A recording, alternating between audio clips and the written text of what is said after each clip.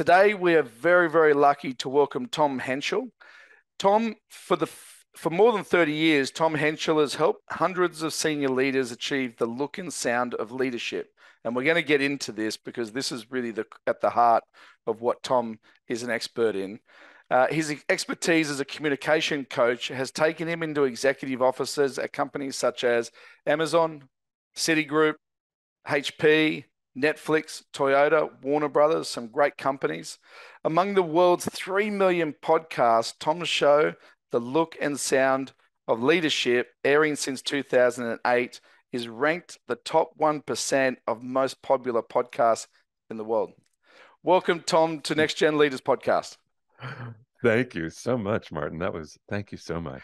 Yeah. Well, to be very honest, Tom, I could have, your introduction is phenomenal, and we could have gone a lot more into what you've achieved and what you've done over your career. But what you're doing in relation to your coaching is at the core of a lot of things that we talk about at stratapp, which is around communication. So, Yeah. but before we get into that, the piece of communication and the importance of leaders in communication, you started actually opening up about there is no rule book. And I really thought that was an interesting segue into talking about what you do and how you actually work with your clients. Yeah, there is no rule book referred to where we are at this moment in time. Mm-hmm. You know, one of the things that I feel really lucky about is that I get to parachute into all different kinds of companies, usually talking to people pretty close to the top, kind of getting to see what's happening, but in all different kinds of companies and all different kinds of businesses. And so I get to see leaders coping with this moment in time. Mm-hmm. And, you know, there is no rule book, boy. Nobody knows what they're doing. Everybody's doing their best. Oh, well. And so the best in one place looks pretty crappy at the other place. You know what I mean? But, yep. but everybody's doing their best. And there is no rule book. And some leaders, this is my observation, Martin, some leaders really are graceful in it and growing in it. And some leaders are kind of paralyzed by it. That's interesting. So when you're thinking about the no rule book piece, because I think that is a great acknowledgement of the state we are in, right? And as we come out of the pandemic, as we look at remote distributed working, because I've talking to a lot of leaders that said, I'm just not going to get the teams back to work, back to the office, sorry. And that is sort of it's a new way of thinking about how to communicate, how to lead, for example. So what's your thinking in relation to that? What's important for leaders when we think about managing a no rule book policy or the new way of working? Well, I think the burden on the leader becomes to really know his or her preferences. Mm-hmm. The leader is going to have to make a ton of decisions. You could decide to call everybody back in the office. Yes, you could. Mm-hmm. You could do that as a leader or not, right? And it's going to reflect you and it's going to reflect your values because there is no rule book. So I think the leaders have to become very clear and visible in ways that they've never had to before. They're having to think about things they've never thought about before, and they still have to run their business. And the business is wacky, and you know what I mean? Like, it's a hard time. It's just a hard time. Yeah, that's really interesting. I have actually mentioned this a couple of times on episodes prior. And this is 2013, this conversation, by the way, nearly a decade ago. When I was with what I believe, consider it the individual closest to me, who I think is the best leader that I've ever come across. I remember having a conversation with him in 2013, and I said to him, "How do you lead when you're not in the same room as everyone?" Oh, wow. Back in 2013, I said, because your energy is incredible and I can see people feed off you. But the reality is you're going to see them for an hour and a half. And for one person, that may motivate them for a year. For the next person, it may be 24 hours. So how do you lead? Now, it's interesting that same leader is very challenged by not having everybody in the environment. It's really interesting. Really? Yeah. And it's really interesting. So what's some of your advice to us leaders about how do we actually manage moving forward, whether it's communication or leadership style? Boy, let me just speak about it in terms of leaders in their teams. Mm-hmm. Um, I was just with a group. These were about 60 people Mm-hmm. who had come from all over the globe and were seeing each other again for the first time in essentially Yeah. 3 years. Yeah. And the energy in that room, even for the new people, the energy was so uplifting. It Mm. was such everybody was so glad to be together. There's something to be said for that kind of energy exchange. That, Yeah. look, you can have the best freaking Zoom meeting ever with great facilitation and it can go perfectly, but it's never going to feel like that. Yeah. Yeah. And I think it's important to be able to harness that when you can, Mm-hmm. because it was exciting. It Yes. was great Yeah. times. They had a Yeah. great time together. Yeah. It's so let's talk about communication for the importance of it because it does take different forms today. All right, in Oh relation to boy. communicating as a leader. So let's talk about some of those things that, yeah, I want to let you lead the response because I'm not sure if it's implementation of communication strategy or is it more taking the first step, which is really understanding what your communication style is, what you want to achieve, and then working out a plan from there. But let's talk about the importance of Huh. communication as a leader. So here's what I listen for. So when people say, "What do you coach on?" When that's what Mm, they say to me, I say communications coaching, executive presence. The look and sound of leadership. So communications coaching is how I listen to people. mm-hmm, mm-hmm, And uh, listen, people tell their story pretty quickly mm, around. Uh, they'll tell you who they think they are. yeah, They'll tell you, right? So when I think about communication, I want people to be really clear about what's the priorities. What do you want to tell me about? You need to be conscious mm-hmm, because you are, this is my phrase, the actor on the corporate stage. mm-hmm, We're watching you. You're like a celebrity. yeah. You're our leader, right? So if you speak a certain way, I get permission to speak a certain way or Mm-hmm. whatever that is, right? Mm, that's really So interesting. Yeah. so the communication issue to me is one of responsibility, paying attention, making choices, are you showing up the way you want to show up? Mm, If I asked 10 people to describe you, would they describe you the way you want me to describe you? mm, You know what I mean? Would yeah. they? Because that's all about how they experience your communication. Yeah. This is as you talk, my mind goes into different places. And just on a personal note right now, my son is the captain of his football team. And it's and, Aha. it, and it's really interesting. And he's only 14. He was captain last year, 13 years old. And it was interesting. The coach, when he realized my son was going to be in his team, he goes, he's this position and he's my captain. And I went, Wow. captain. I would never have Yeah. seen him as a captain, right? But he just saw qualities in him as a young man. He also saw how people reacted to him as a young man, which even I didn't see, to be very honest.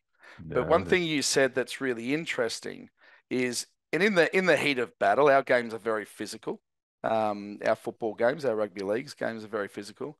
In the heat of battle, it's really hard to keep your emotions, especially if you're a hormonal 13, 14-year-old young man. And he gets over the top sometimes. And as I said to him was the minute you say something, especially to the referee, you give permission to everybody else to say something. And you wow. just you There you just go. touched, Yeah, yeah, that's it. you just touched on that.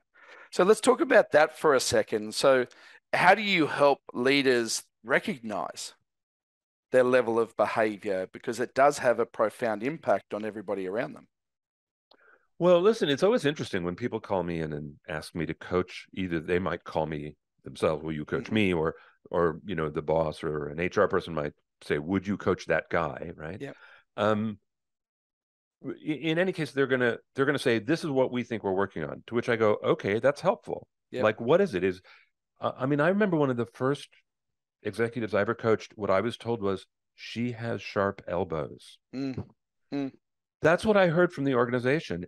But then it was like, what does that mean? Right now, we got to figure it out. We got to be good detectives. What hmm. does it really mean? So I think it's really important that leaders get some good feedback. Yep. Pardon me, get some good feedback, and then have a way to act on the feedback and Hmm. decide what's right and what isn't. I Yeah. don't mean right, but Yeah. I mean valid. Yes. Yeah. And So I don't know what that sounds like. no, that's interesting because when I was looking through, because we approached you to come on to this show, right? You have a profound expertise in communication and leadership, which we're very passionate through our technology to help leaders not just roll it out to their teams, but really participate in everything. Take Yes. that energy that you've got in a room and how do we make that live 24/7, for example? Mm, Um, mm. and the idea of understanding our style, and I sort of look at it in the way that we can only change if we listen, one, and then we really understand, two, and then we have the ability to agree or disagree with it. But if we agree with it, put a Right. real plan in place. I put a real plan in place and allow everyone to understand you're going through this journey as well. Well, that's interesting. I just had a woman today who said, I'm concerned about my team knowing that I'm getting coaching. She Yeah, was right. embarrassed about it, Yeah. right? She wasn't sure she wanted her team to know. And I'm like, I understand. I understand everything about that, but I feel so differently about it. I Mm, feel like mm. coaching is a declaration, Yes. coaching is a commitment to say, I'm taking resources from the company Hmm. to improve whatever it is, right? And then I'm going to be a better whatever communicator, better leader, better manager, better whatever it is. And I'm going to work with a professional to Hmm. get some tips, Yes. like Yeah. that's a good thing, right? Yeah. So I always want people to own it. That's and by the way, if I'm going to go in and do like a 360 on you, a 360-degree feedback report where I'm going to actually talk to people about you, Yes. everybody's going to know you're getting coaching. The cat is Yeah, out of the bag. it is, isn't it? So, but Yeah. but the idea of because we were talking about an example earlier of a previous guest, um, and as that person went through the senior ranks, it was to to a point it was detrimental, the communication style. It was Hmm. detrimental. And it wasn't until they got to the other side of that feedback, to the other side of the how other people perceived their style, were they able to really understand it. So they could then they went again. They jumped again. It's an amazing journey. Can I tell you a story? Please. I've never forgotten this. So I've been coaching for over 30 years and fairly early in my time as a coach. So this is many, many years ago now, but I've never forgotten it because it's never happened before or since. Hmm. I was asked to coach a guy who was multiple PhDs, who was running a lab for a tech firm, and he was a tyrant. He Mm. was a mean man, Hmm. and people were frightened of him. Hmm. And I was asked to coach him, and I was like, okay. I mean, that was fine. That didn't scare me. I was all for that. Like, Yeah. that sounds Yeah. good. I'm good. Yeah. So the first thing I do is I get a bunch of feedback from about him, and it's all these comments about Mm. he's scary, he's intimidating, blah blah blah blah blah blah blah blah blah. I hand this man this report. This is a man who is like got a brain that is so gigantic. He read the report and he was shocked. Mm. He had no clue. And he looked at me and he said the words, I had no Wow. idea. Yeah. And I thought, are you kidding me? Like, really? You didn't know that? But well, you know what? And here's why I'm telling you the story. That man changed that day Yeah. Wow. with no Yeah. coaching Right. from me. I Yeah. didn't do anything with that guy. He did it. Mm. Like literally, like somebody flipped a switch in this guy. That's bizarre, Martin. That's Yes. weird. Yeah. And it's never happened ever, before or since. Yeah. Because most people get the feedback and then the question is how to apply it and how do I practice it and what does it mean and how would it look different? Most people need some help. Yes. Yeah. That's interesting because you can either go the other side. You could say great feedback, whatever, but I'm going to continue. And actually, I was having this conversation only yesterday about a very prominent person here in Australia. And when I met them, it was, and when I've seen all of the social and that, it was so much about them. Hmm. It really didn't include anybody else in the realm of what success looked like. And that person is very open about saying, if they're not going to do the job the way I need it, I just find other people to do it. Hmm. So you can, Okay. and doesn't mean you're not going to be successful. And that person chose that path. So change wasn't in their element. They just said, I know where I'm going. I'm going to get there. And by the way, I'll just find people who fall in line with what I need. And there's a lot of leaders like that, right? There's a lot of leaders. People who then join those leaders have that decision. Is that the way I want to be led? And if it is, fantastic. But there are other paths to build a career with uh, different leaders. Call them different leaders because whether it's good or bad is someone else's judgment. Yeah, listen, I think almost all of us have bosses, Mm. right? I mean, really, almost everybody has a boss. Even a CEO has a We all have boss. bosses, And correct? right? And so there's somebody that you have to, at some point, decide gets to choose. Mm. And getting clear about that, I think, Mm. is important because a lot of times, I don't know, a lot of times I think people, I think there is lack of clarity about Mm-hmm. where That's a what good is point. mine and what is not, right? Yeah. And so there's a communication issue, Martin, where I Mm-hmm. go, are things really clearly defined at the senior executive level? Do people really know? And usually they do. Come on. I'm Yeah. sorry. Let me take that back. Yeah. Because at the senior executive level, yes, people know. One of the, so can I do a communication observation? Yes. So here's an observation that I have. One of the ways that I think we decide about people in terms of where we place them in a kind of hierarchy is around their quote, altitude. Mm-hmm. Do you know? Like I had someone the other day tell me a story, and I swear she took like 20 minutes to tell me this story. Mm-hmm. And it was, it was not a consequential story. And Mm-hmm. I thought, wow, we really got into the weeds on that. Like it Mm. was like blow by blow by blow by blow. Like, okay, I got the whole rundown for the whole week. Like, but I wasn't sure what the point of the story was. Right. You know what I mean? That was at a pretty low altitude. Mm-hmm. And I want to be clear, there's a time for that. There's a time for that. But it helps me understand where she thinks Mm. about her own life, right? Yeah. How can she observe what's happening to her?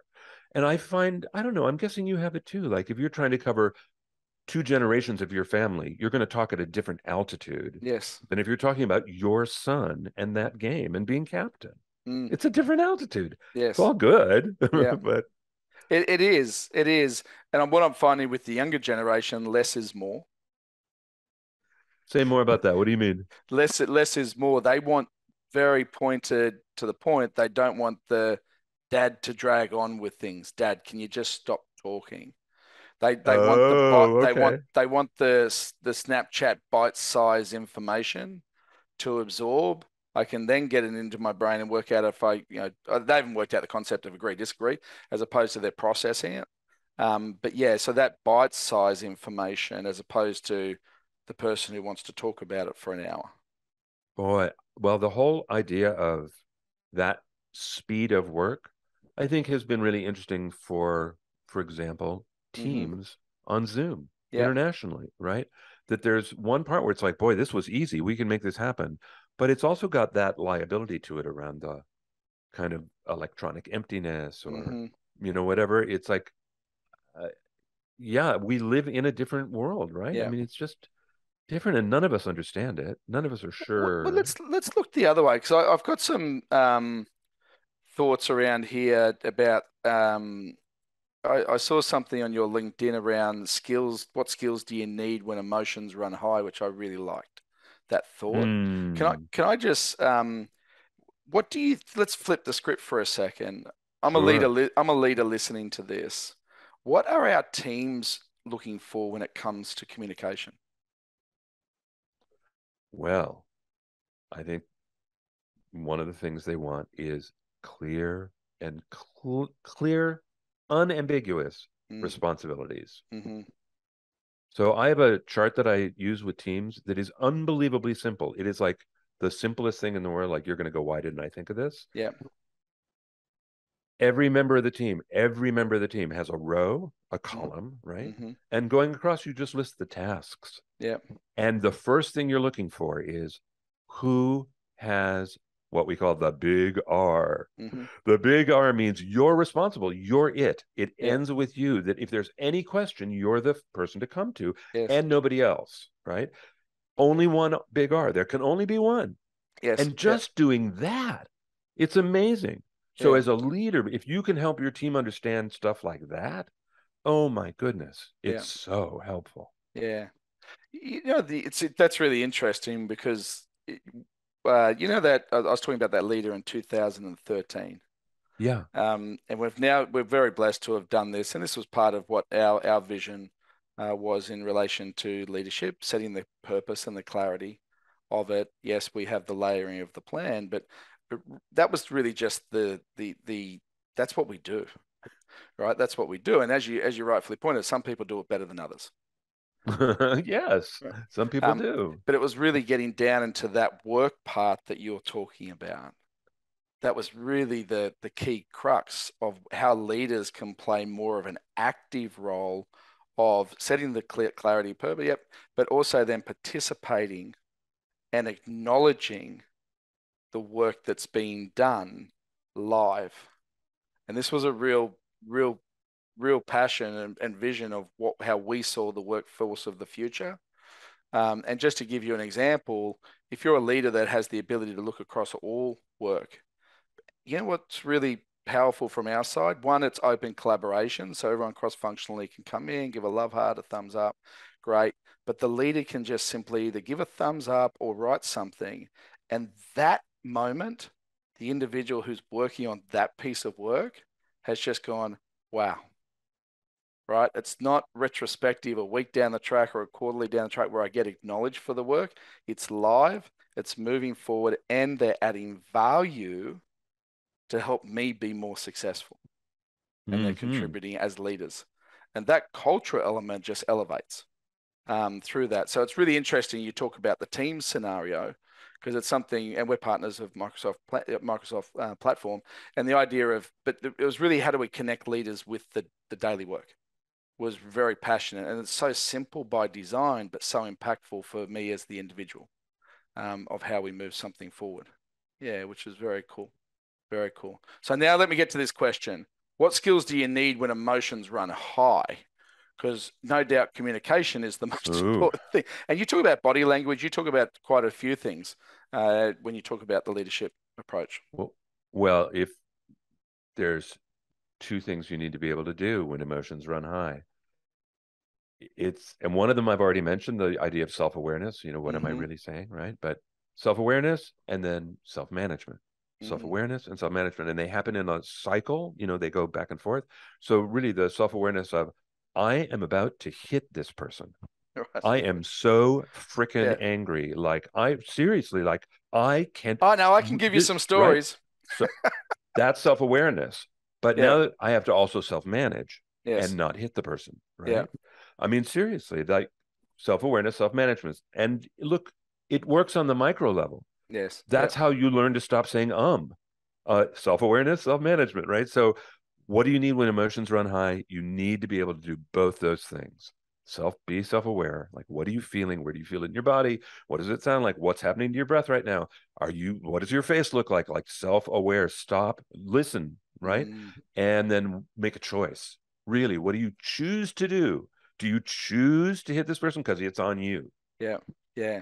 This is really interesting because what you'd like to think, if you're an aspiring leader, you're heavily influenced by people around you. Other leaders might be, people you're reading about, etc. Right? Parents, family, all that type Yeah, of stuff. sure. You're learning. If Yeah. you're a leader going through that emotion for the first time, which you will do as a leader, you will have those moments as a young leader. And I could give you an example, but I can't air it of exactly that We've all example. been there. We Yeah, know. Yeah. exactly. And then when you move forward and go through those emotions, you then start to handle it differently when you see it again. And then when you see Some it again. people, Martin, that's not guaranteed. Yeah, That is right. not guaranteed. There Yeah. are plenty of people who are in patterns where they repeat their behavior for years, for Yeah, wow. years. Yeah.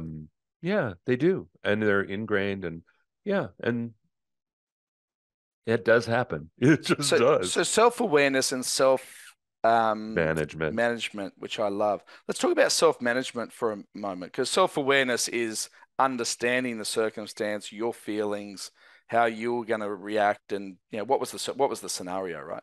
How you felt But in but but terms. we, but self-awareness is in real time Yes, yeah, as it's happening. It's not reflective. yes, It's in real time. Right now, what am I feeling? Right yeah. now, what am I feeling? No, right now, what am I feeling? Like that's self-awareness. And that's every relationship too, Tom, isn't it? But of course it is, right? I mean, but it's how you're capable of showing up. Of course, absolutely. Self-awareness is like, yeah, that's a tool that you get to choose every day. Right. Because Yes. it's amazing because I saw actually just before I was going to bed last night. It was a quote around it all stops and starts with leadership. I can't remember the exact quote, but it was interesting. It was from a management consultant. And and my thought went to, well, in my definition, everybody's a leader. So does Hmm. it start and stop with leadership? And let me flip the coin for a second.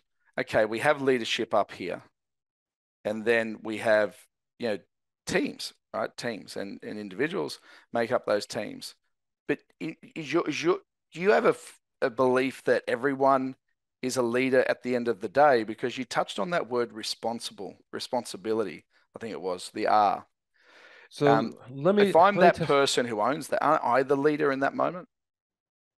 Well, let me just tell you, I've got two things in my head when you go, is everybody a leader? I have been part of a what's called a progressive education elementary school here. These are Hmm. children from, you know, kindergarten through sixth grade Hmm. who are taught in a particular way. And if you ask me, is everybody a leader? I want to go, everybody in that school is a leader. Hmm. The school Hmm. secretary is a leader in that school. I mean, everybody's a leader in that school, and certainly the children. Hmm. It's amazing. It's so inspiring. Yeah. So, is everybody a leader? Yes, indeed. That's one group for me. The other group for me, truly, are the people that I coach when I Yeah. think of leadership coaching. These are people who have certain responsibilities. Hmm. They have P&L responsibilities. They have employees. They have stocks. They have got, I mean, they've got huge teams of Yes. thousands of people Yeah. sometimes. Like, yeah, these are people. That's where I go with the second thing of leadership. But it's kind of everybody in between, sure. Yes. You Yeah. hear, but you hear the difference from me. Yes, yeah, no, I love it. I love it. And just so when we think about the leadership coaching side of it, and well, actually, can I maybe get a bit personal for a second? What are some of one or two of the biggest challenges you've seen that leaders have had to overcome? I think, hmm, I think when it's a real shift in belief, Hmm. that's hard. That's hard. Mm, yeah, Yeah. So can I just give you an example of what I mean by that? please. Woman, really ambitious, really smart. I mean, like, whoa, watch out. This woman was incredible and highly ambitious in a very appropriate way. I mean, she was, yeah, but she was on a path Mm, for sure. And she had always believed that productivity was the answer. hmm. And she got to a point in her career where she was told, no, actually, relationships Mm, matter. And she was not ready. She like had no skill. That was not yes, what she'd been doing since she was quite a young woman. yeah, And that required a change in belief for her. That was a big challenge for her. That didn't happen overnight, yeah, right? I yeah. mean, like, yeah, that was profound for her. Mm. Yeah. So that was the self-awareness bit. Gee, I suppose you could say that. I think for me, what I actually think is she considered an alternate way. Mm, mm, yeah, You know, it was a way that she had looked at before. She saw some people do that, but it wasn't for her. yes, You know, she was making a choice about what she was doing. She was putting her foot on the gas, yes, and yeah, people were saying, please stop. yeah, So, yeah, it was a change for her. It was yeah, hard. yeah, and it sort of I I was reading something else again the other day that talked. It was. I thought it was great.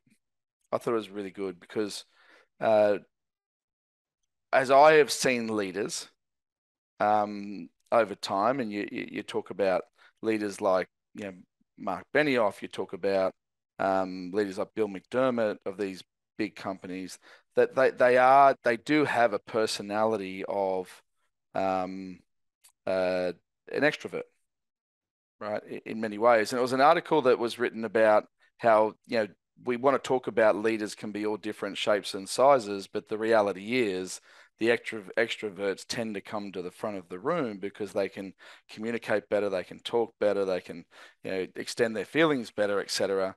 That leaves then more the introverted leaders to the side. Do you have a Uh, perspective on this on this topic? I do. There are plenty of introvert who are especially up in Silicon Valley, Yeah. all those men, and I'm specifically saying men, Yes. Yeah. they're all introverts, all Yeah. of them. Oh my God, Mark Zuckerberg is an introvert. Let's get Yeah. it. I mean, so no, I actually see plenty of introverts as leaders. It just costs them a lot, but they make the Hmm. choice at some point in their career. Yes. Um, they do. They make the choice of like, I'm going to be tired. It's okay. I can do this. Yeah. And some people say, I'm ready to stop. I Mm. know plenty of people. I know plenty of people go, I don't want my boss's job. I Yes. don't want to Yeah. work that hard. Like, Yeah. no, thank you. Yeah. They're happy doing what they're doing and Yes. they're working plenty hard. So Yeah. Yeah. So, because I could talk to you forever on this topic, around communication and leadership, specifically with communication, which is what you're an expert at. 3 tips for us leaders on how to better our communication. okay. Wow. All right. 3 tips off the top of my head. Here we You go. can you So can say number 7, one, 8 if you want. no. I want to give you 3 good ones. So I'm really trying to find them. So number one is something that I want to say is a little miracle online. When you have more than 3 people online and you're going Hmm. to be in a big room, pose a really clear question or give people a really clear prompt, and then everybody's on mute for 60 seconds Yeah. and write. Everybody, including you, Yeah. just stop and write. And Mm. it gets everybody to the start line at the same time. Yeah. And it's helpful. So Yeah. there's a tip. It's a little, and it makes a That difference. is It really brilliant. does. Yep. I love it. Okay. Number two, here's tip number two. So for anybody who likes to facilitate, Hmm. who likes to lead meetings, who likes to help groups be more productive, here's the tip: liberatingstructures.com. Oh my God, it is such a gift. Yeah. If you'd like to do anything with groups, go look. They have magic things there for you. Look at the Excellent. LS menu, liberatingstructures.com. Third tip: answer what's asked. Mm. Answer what's asked. If you're a leader, answer what's asked. Add your stuff later, but answer what's asked Yes. and be clear and make sure that other people are clear. You can Hmm. say to them, say that back to me. Like, what do you think I just told you? Yeah. Because a lot of times, by the way, you, the leader, you're thinking out loud for the first time Yes. Yeah. and you Great expect point. everybody to understand you. And you know what? That's just isn't what happens. That's not what happens. So get agreement about what you just said and what are we really going to measure and when are we going to just get clarity. Yes. That's your Yeah. job as a leader. Yeah. That's tip Fantastic. number 3. That is awesome. Hey, Tom, thank you very much for joining Next Gen Leaders podcast. This has been brilliant. I thank you. Really. Thank you. So you can reach out to Tom on LinkedIn, and also go follow Tom's podcast, The Look and Sound of Leadership. So Tom, Hey, congratulations on your incredible success. can I offer one more thing to your listeners? Absolutely.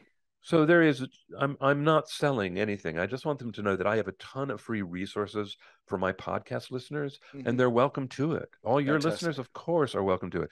The company is called Essential Communications, Hmm. and the website is essentialcom with 2ms.com. And it's under resources. They'll find it. It's easy. And you can take whatever you want. There's tons of stuff in there. Fantastic. Well, we'll put that all in the actual introduction, so you can actually access Tom's information and resources very easily. So, Tom, thank you very much for joining us. It's now 1:48 in the background at your time and 6:48 in the background of my time. So, real pleasure, and thank you very much again for joining us.